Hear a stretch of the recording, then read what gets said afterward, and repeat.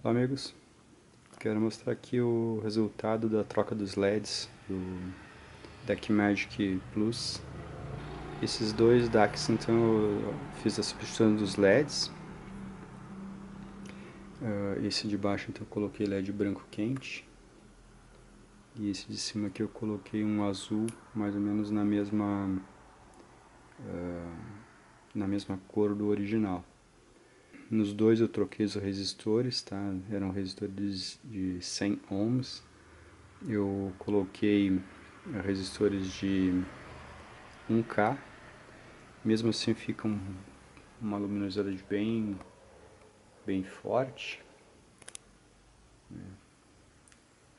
Então eu creio que trocar só os LEDs acaba ficando muito forte a luminosidade, então creio que tem que sempre trocar o LED e trocar o resistor também, para não ficar ofuscante demais, né?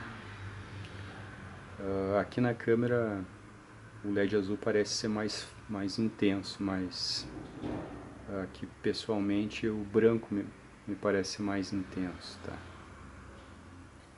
Então era isso aí que eu queria mostrar, o resultado da troca dos LEDs e da troca dos resistores.